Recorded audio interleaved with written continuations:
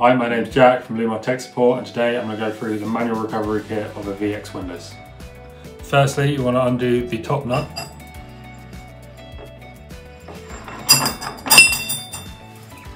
This will then allow you to remove the drum, followed by the rubbing washer, followed by the top cone.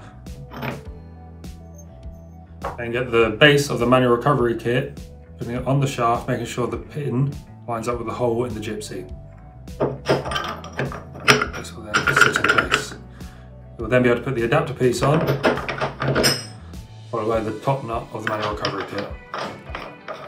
Once this is done up, this will hold it all in place.